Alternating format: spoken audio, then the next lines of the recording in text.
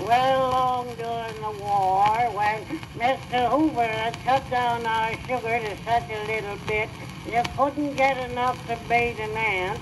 I thought it might be a good idea to get some bees and have honey. Well, I went over to see Jim Lawson. Jim said he knowed all about bees. Jim said one time he drove a swarm of bees from Maine to California and back again and never lost a bee.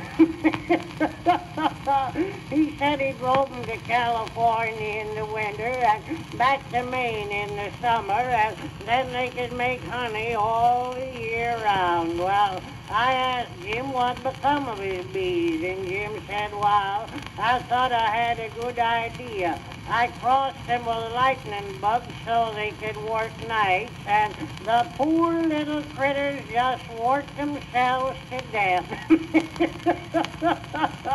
Well, I didn't take much stock in Jim's bee story.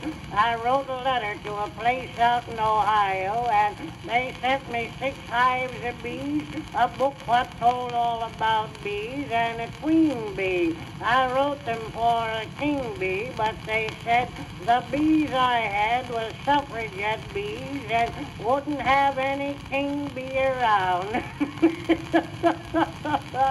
Well, I had them about 6 weeks when one day got kind of nice and warm and them bees swarmed, and it began to look as though I was going to lose most of my bees.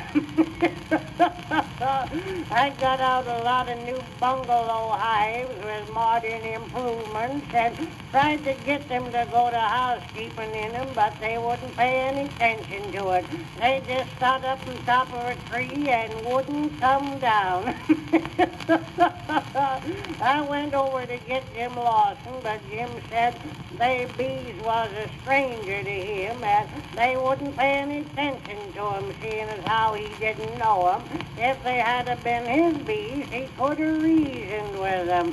Well, all Pumpkin Center turned out to see my bees and try and help me hive them. I began to think maybe I had some IWW bees that had got the other bees to go on a strike. And still I thought bees had more sense than that. Deacon Witherspoon said he'd heard that a band playing would settle them, so we got out the Pumpkin Center Silver Cornet Brass Band to serenade them, but they didn't know what to play.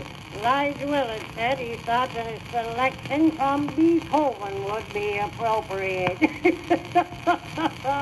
Just then a thunderstorm come up and it commenced to rain, and them bees commenced to settle and sing as they settle. Gosh, you ought to see Pumpkin Center move. I've been reading in that bee book, and it says a bee can pull 200 times its own weight.